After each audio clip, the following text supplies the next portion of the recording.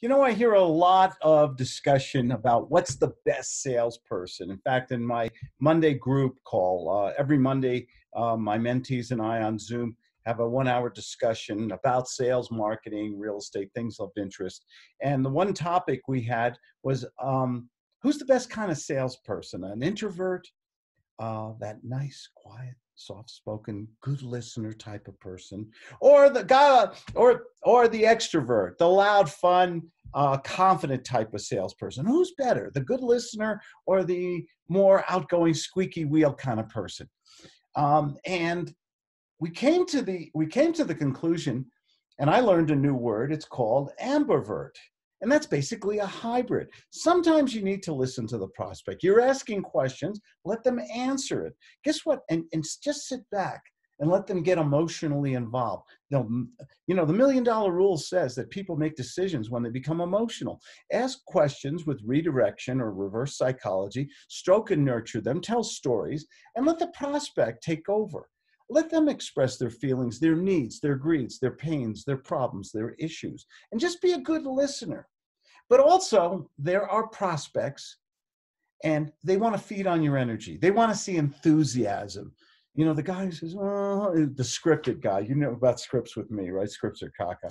And hi there, Mr. Prospect.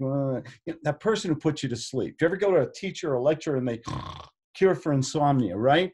Okay, but there is a need for extrovert. People like energy. They want to see passion and that you have a belief in your company, your product, the kind of business you're doing.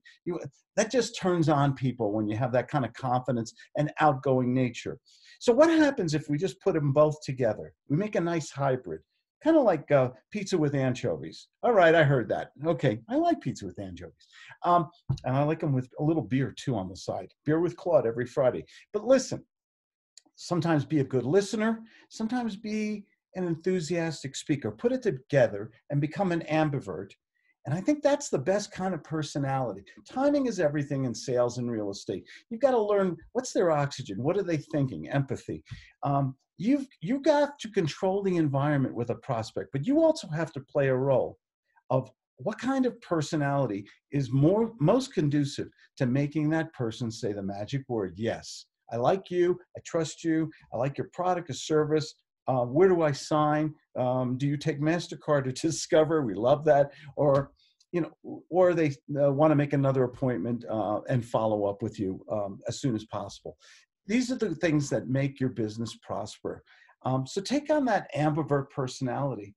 And really, if you think about it, isn't that the best way to act in front of act with prospects? This is Claude Diamond. I do answer my own phone, 970-281-5151. How come nobody else does that?